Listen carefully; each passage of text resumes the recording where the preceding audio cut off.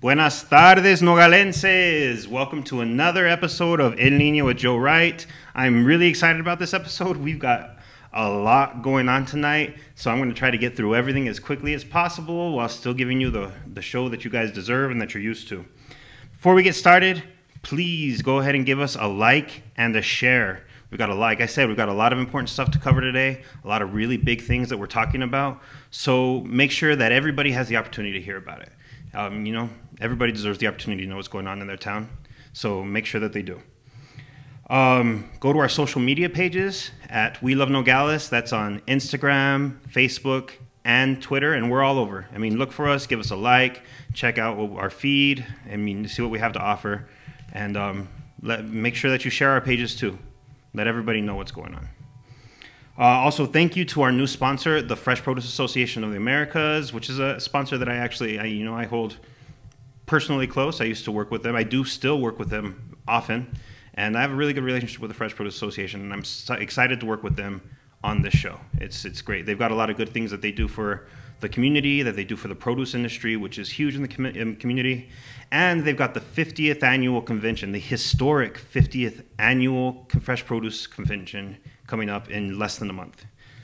All right, so let's get into things. I don't know if you've noticed, but it's fall. Finally, it's cold outside, man. I've been putting on sweaters. I'm actually wearing this jacket, and I'm not hot. So it's I enjoyed it. I like summer. I love summer, but I like when it starts to get cold too. When you finally start to really feel like fall, which here is rare. It's summer all the way through November practically, and then when we hit spring, it's summer again. And another great thing that I really love is it's October, which for me is awesome because I love Halloween. It is one of my favorite holidays by far. I go all out with the decorations. We got some photos that we're going to show you of how I decorate my house.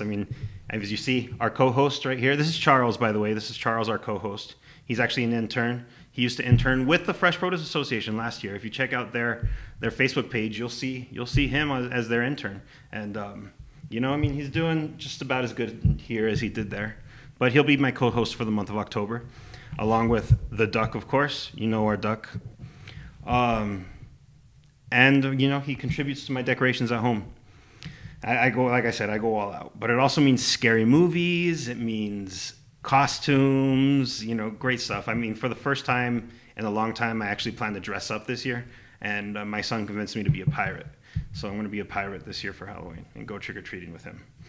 But like I said, scary movies and scary stories. Now, scary stories, you may be sick of hearing this already, but I have a new book out right here, Unlucky 7, Volume 3. This is the third installment of my Unlucky 7 anthology series.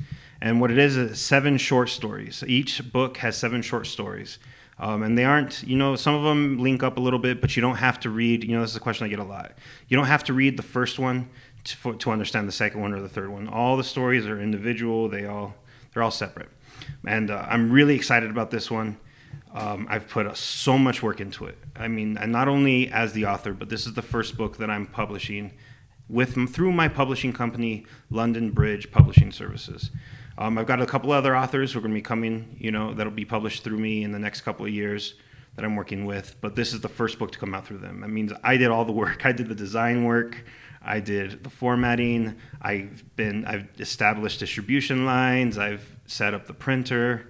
Built a lot of relationships over the last 3 years to help this happen and to make sure that it's distributed and sold worldwide and available for everybody.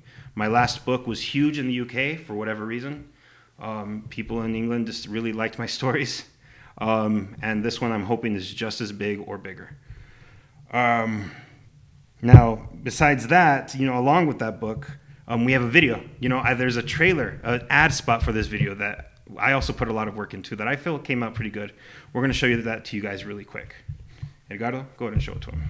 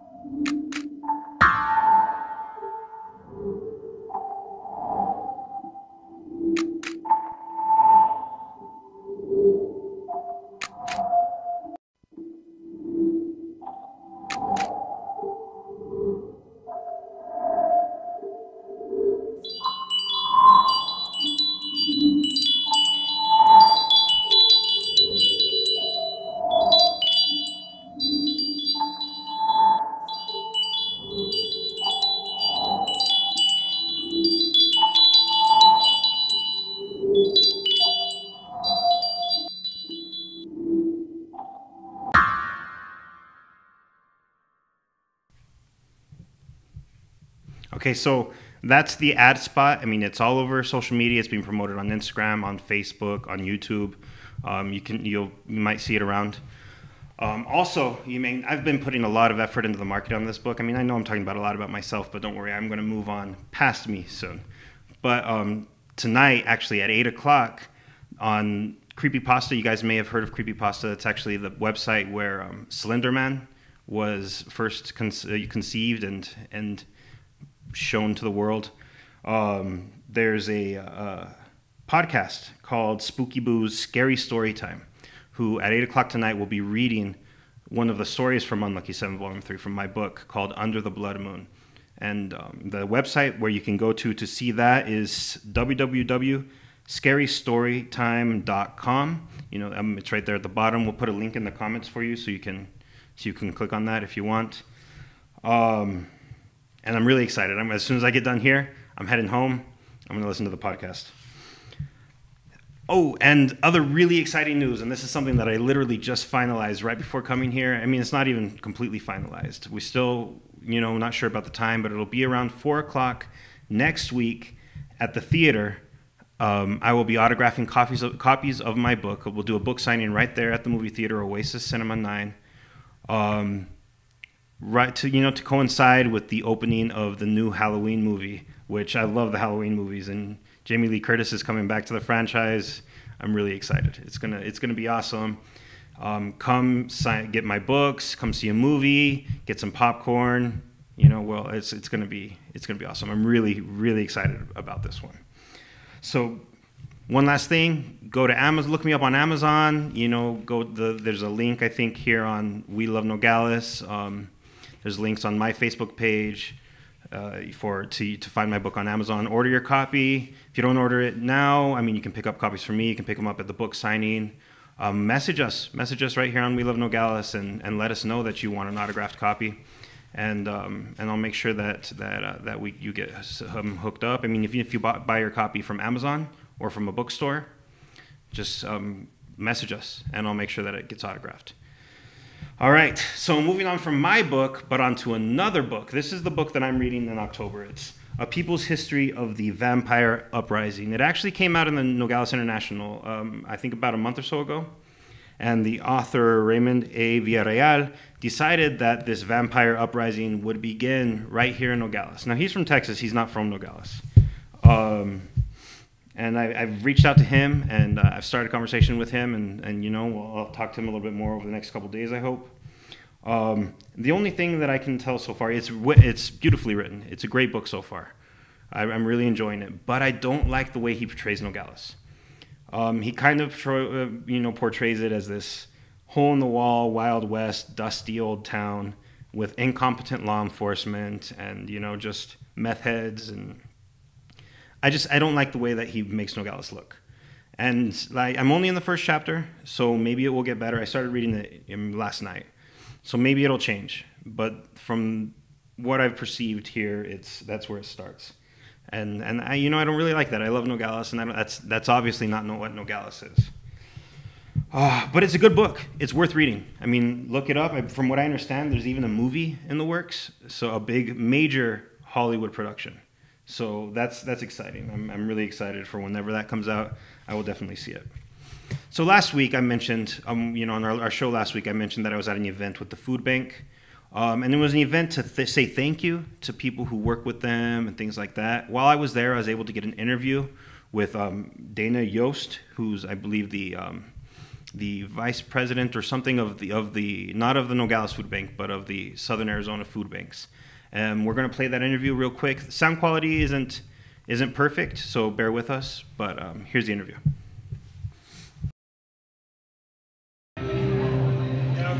All right, Dana Yost. Nice to meet you. I'm Joe Wright. Nice to meet you. Okay, so we're here at the Nogales Community Food Bank. Yep. And how are things going? What do we have going on? So we have produce season is getting ready to start in a few weeks, and we're just taking this as an opportunity to say thank you to everybody in the industry and to say thank you to everybody that has supported us. Having an event here welcoming people and just talking about the service. Awesome, very cool. And you mean obviously produce is big here in Nogales, and Very much so. and it's been for decades. Yep. So, the reality is 1 in 4 kids are going to go to bed in the state tonight, not sure if they have a meal tomorrow. So the mission of this food bank is to try to do something about that and make a difference in this world. And we serve more than 3,000 clients a year out of this food bank in Nogales. We have a lot of activities across Nogales and Rio Grande. We're trying to help the community. It's all because of our donors and how they're supporting us. Of course, and I mean this has been a big part of the community for a while. It has been more than 10. We've been here more than 10 years. Yeah, you guys have done a lot of good. I mean, I've covered other things that you guys have done in the past for other publications and stuff, and I've always been impressed with what you do. Do you have any words for the people of Nogales? The other thing that we're trying to do is we're trying to connect as many resources with the food bank as we can to help people at many, many levels. Every Friday we have free legal aid advice here. We're putting in a community garden. We're working with farmers markets to get more produce into schools and things like that. And we can use a lot of help from the community to come down, volunteer. We're trying to do everything we can to help support Nogales and the people of Nogales. They're awesome people, and we're just proud to be a part of the community. Awesome. Well, thank you taking the time to talk. Thank you, John. I appreciate it. It's a pleasure meeting you. Thank you. All right, so that was my interview with Dana Yost of the the food bank. Sorry, and it was a great event. I mean, the food bank, they do a lot of great things for the community. One thing that I learned there is that produce that gets donated to the food bank here by the produce industry actually doesn't just feed Nogales. I mean, they donate enough to not only supply to Nogales, but to supply to Tucson. And there's a lot of food deserts in Tucson where the only way people can get fresh fruits and vegetables is at the food bank. So, I mean, like I said, they do a lot of great things, provide a lot of, great fruit and vegetables for kids and families that need it. Yesterday was Mental Health Awareness Day, and I just want to tell everybody that's watching right now that, mental health is a very important issue. It's just as important as physical health. I mean, these issues, they're real. They are real issues that affect real people, hundreds of thousands across the whole world.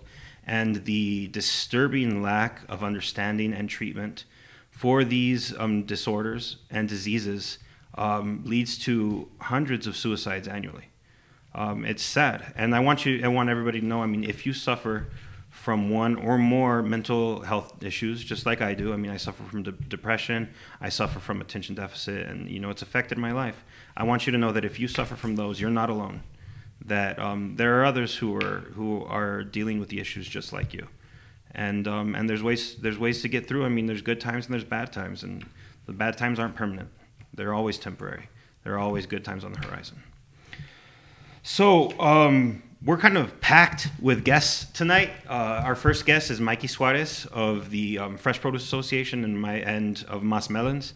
And we also have an extra guest who will be coming after him, and they're from Trucas, Nogales Truck Club. Trucas Nogales Truck Club. And I'm excited to talk to them about what they've got. But our first guest is Mikee Suarez, and he'll be here. He should be here right about now.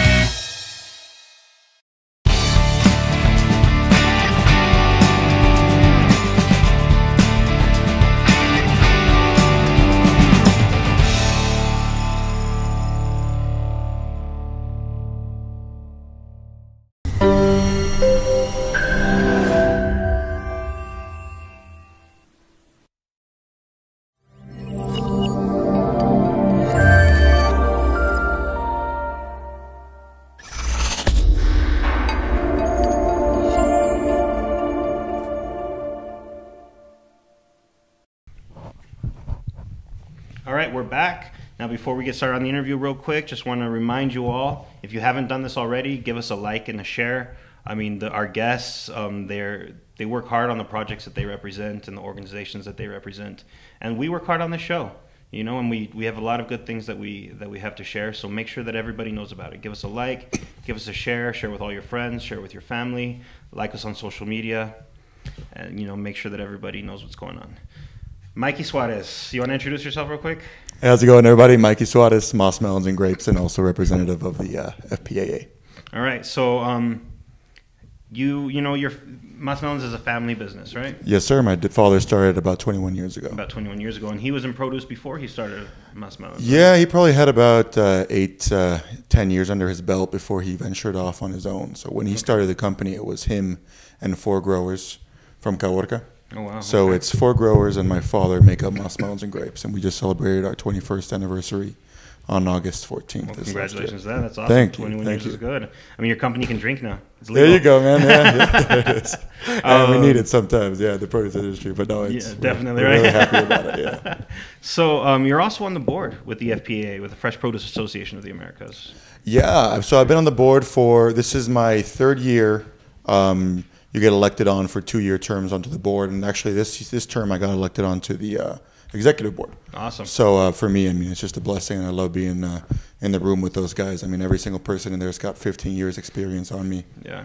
And I can't want more for an aspiring produce man than to sit in a room with You're the youngest on the board, right? Yeah, absolutely. Yeah, that's awesome. That is a blessing, and it's a testament to what you're capable of. So your family, I mean, you're a produce family. You guys run deep. Like you said, your dad started the company with a couple growers, and he was in the business beforehand. But did you always plan on being in produce? No, I actually wanted to be a chef. So when I graduated from college, I actually sat my parents down. I talked to them. I told them I wanted to be a chef, and I think that stems from my grandmother. She had to cook out of necessity.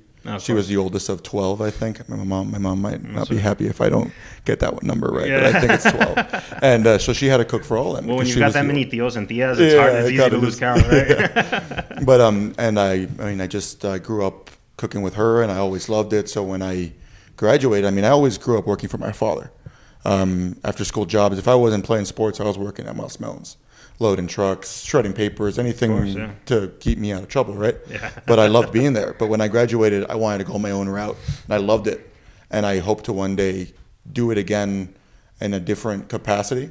But I mean, I'm a produce guy from Nogales. Well, you know, it's interesting. This is actually a few years ago, and Jaime might not remember this, but I had a conversation with Jaime Chamberlain about growing up here in Nogales. Mm-hmm. And we talked about what options there were for people who grew up in Nogales. And I commented that for me, I felt there were only really 3 real options if you wanted to stay in Nogales.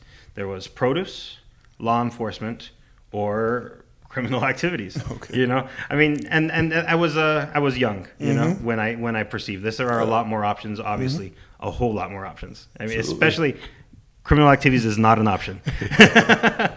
But what's even worse about that is that I saw it as a negative, that those were the options. But produce isn't a bad option. It's a great industry with a lot of history in the community. I mean, and it's an opportunity to grow, not just within produce, but in international trade and business. And, absolutely. I mean, I'm sure you've learned a lot besides just selling produce. Yeah, I mean, my official capacity at Moss Melons and Grapes is the sales. Yeah. Sales and marketing. But I mean, I wear a lot of hats throughout the day. I do grower relations. I do trips down there. I do advocating with the FPAA, not just for the produce in general, but for our company. I'll load trucks if we have to. Whatever it takes. Whatever it takes, exactly. Yeah. And there's a lot of families that are fully integrated into the produce industry here. I mean, when we were Rosie Cornelius, who was on the show last week, she works with you guys. Yeah, just started with you guys. Absolutely, yeah, we're lucky to have her. Yeah, moved her whole sales team over there, which is awesome. We were talking about how, I mean, aside from just the people who own the companies, I mean, there are people on all levels of produce where the families are fully integrated and work for different companies. I mean, my wife's family is a produce family, and they all work at different levels of produce, or have worked at different levels of produce, from distributor to working in the warehouses to sales, and that's a story with a lot of families. And I think some people, and this is based on conversations I've had with people around town, have this negative perception of what produce is. They feel like that it's an only option, or that it's a last case scenario. As a young person coming up in the business, who's grown in the business, what can you say to refute or to change their perception of what produce is?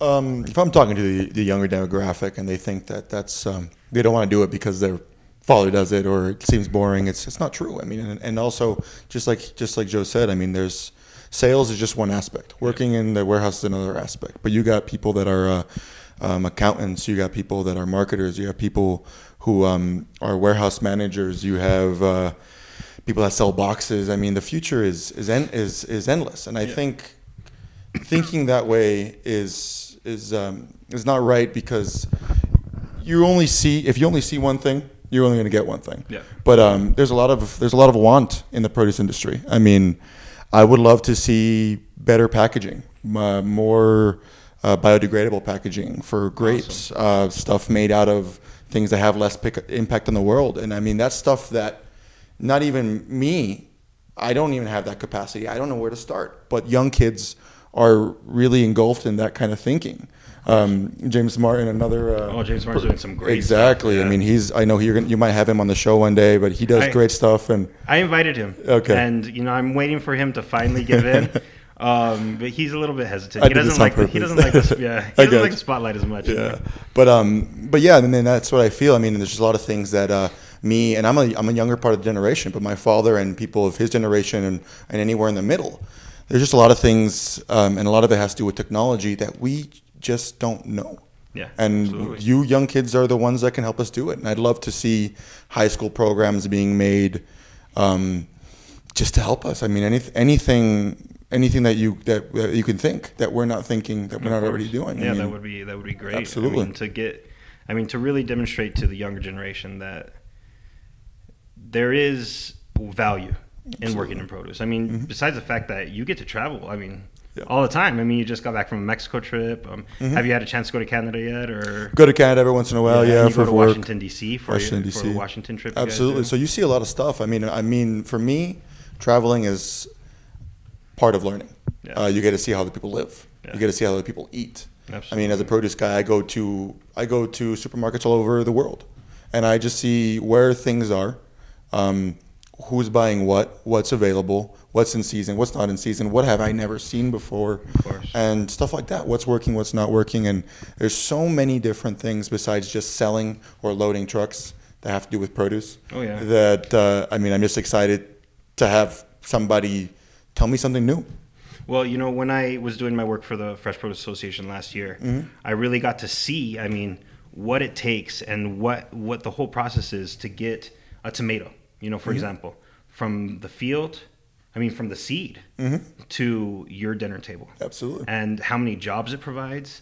I mean, how much, just the cycle that it goes through. I mean, and it's this incredible give and take between two countries, two cultures, two economies that boosts both. And I mean, produce is the forefront of that. And the most amazing thing is, I mean, in all these jobs and all these things that happen in between, the end result is someone eating it.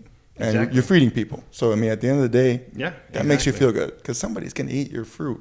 Absolutely. Someone that painstakingly, all the work that you went through, all the works that your growers went through, the packers, people that work in the farms, customs, you, me, everybody's in this chain. And it's a beautiful thing to know that at the end of the chain, somebody's eating it. So absolutely, that's awesome. And another thing, and we're talking about innovation in the produce industry and the changes, the way the industry has changed is, I grew up here and my dad was a customs agent for nearly 40 years, and I remember when seasons were a thing. I mean, seasons are hardly a thing now. I mean, year-round produce. Thankful to produce that comes up from Mexico. Combined with produce that comes from California, even produce that comes from Florida, it comes from both countries and all over both countries, provides us with fresh, quality fruits and vegetables all year round. Exactly. And innovation is part of that. I mean, you talked about new technology that's coming up that that we don't understand right now, but it's necessary for absolutely, for the younger generation to take the reins on. Absolutely. I mean, biodegradable packaging, like you mentioned, would be. I mean, the danger of plastic is huge right now. I mean, it's a really big deal. And so we need the young people to come up and to change, and not just change, but advance the industry, which is already moving forward. I mean, ahead at an incredible rate. I mean, over the last 10 years, it's completely advanced. Absolutely. And also, I mean, the food safety is a big thing too, with FSMA being implemented this year, the Food Safety Modernization Act, that basically just puts us in 21st century of food. I mean, we are living in the world of the safest food that we can consume. Everything has been checked and double checked to make sure that the food that we're feeding your families is grown responsibly. So absolutely. So also Rosie, when I was talking to her about before the show, when I was doing my my narrative on her, she said this really, really cool comment that I really liked, and it was about people like you who come from produce families and go into sales, how you're not just selling fruits and vegetables, you're not just selling tomato, you're not just selling a watermelon, you're selling your history. Do you feel that when you're on the phone with Absolutely. I mean, there's a room in the FPAA. What's the name gallery, of the room? The gallery. I mean, the gallery is. One time I told somebody, we had a meeting in that room. I said I'd love to have the pictures of today posted on that wall 20, 25, 40, 50 years in the future. Yeah, that'd be awesome. I'd love to see moss melons and grapes there, because we weren't one of the original ones. But I'd love to see this industry advancing that much, that moss melons is one of the old ones. Yeah. And there's pictures in a hall X amount of years later of this produce industry they're gonna today. Have to expand the gallery. They're going to have to tear down some walls and expand that place, because there's a lot of stories to tell. And it's absolutely, and it's just so much history, so deep, and there's so much still to come. And I'm just one of them. There's a lot of people doing their job and doing what needs to get done to move this thing forward. So we're excited. Absolutely.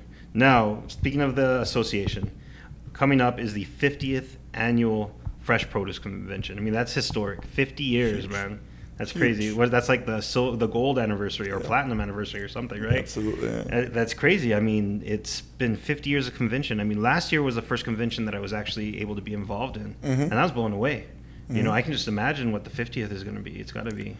It's going to be great. I mean, everything from the showcase to the guest chefs that we have coming by, to the speakers, to the golf, to the pillars where Rosie's going to be honored. I mean, that's awesome. Huh? It's great every year, and it's just so cool that I know somebody so well, and they're also part of our company. It's just very cool, and I'm very happy for her that she's getting recognized, and very much deserved, because she's a big part of Nogales. She's a big part of Nogales, not just produce, but all over Nogales. Absolutely. Right? Yeah, she's the award is very well deserved. Do you have any memories of the convention when you were younger?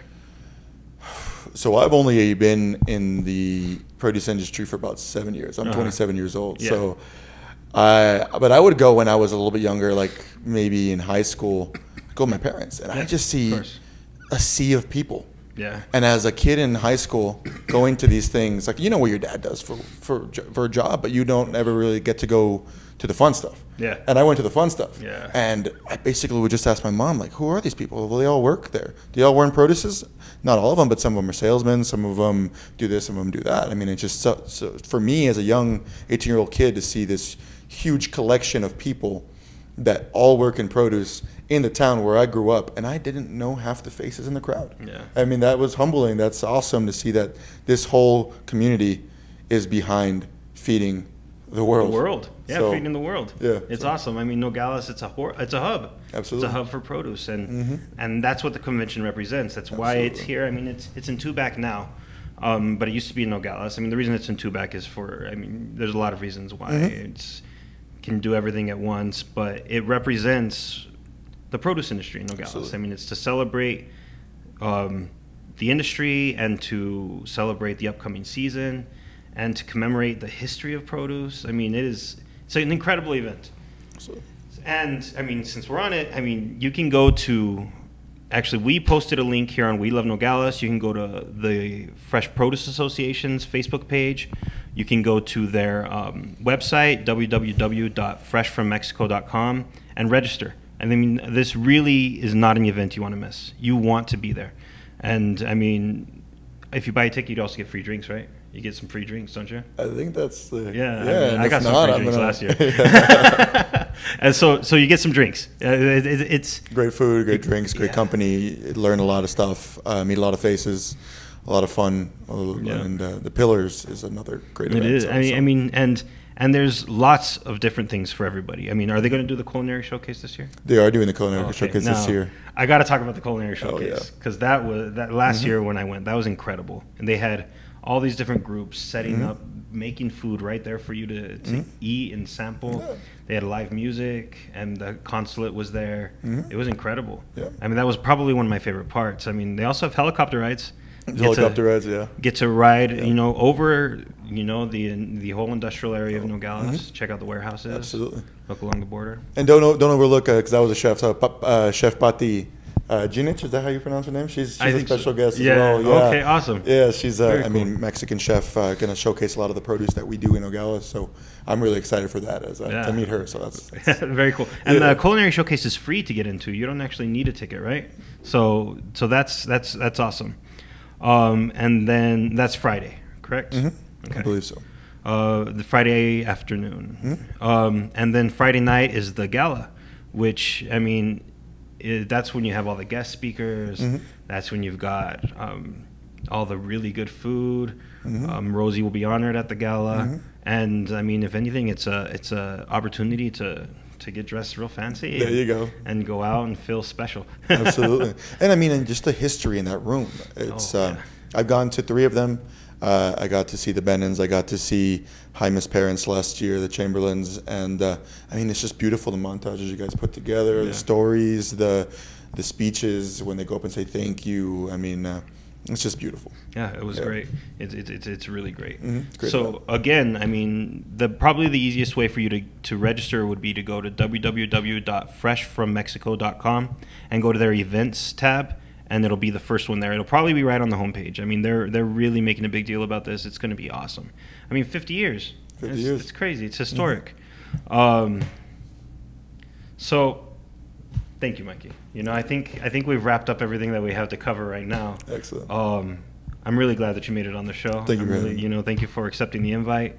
I met your dad for the first time when I went to go interview Rosie at your guys' office, and your dad's awesome. You got an awesome family. I mean, you've got an awesome staff. It was really cool watching you guys work. Even when I got there and I got some really good pictures of you guys just while you were working, and you guys didn't skip a beat. It's kind of what it's all about, my friend. But it's fun. So it reminded me of like Wall Street. Hey, people are just like, oh yeah, pick up another phone. Okay, I got this. Okay, can you take this? And then it was so cool. Yeah, but we care a little more than Wall Street. Yeah, absolutely. Not to compare them too much to Wall Street. Yeah, we're a little different. But yeah, you're right. I mean, it is fast and furious sometimes, and I mean that's just goes to show you. I mean, there's a demand to feed, so absolutely we got to fill that demand. Nogales Produce, feeding the world. The association should use that, huh? Maybe. Definitely. All right, Mikey. Thank you so much. Appreciate it. And so we're going to come back right now in just a couple of minutes. We're going to have like I said, the Trucas Nogales Truck Club, and we're going to talk about what they've got going on. All right, we'll be back in just a few minutes.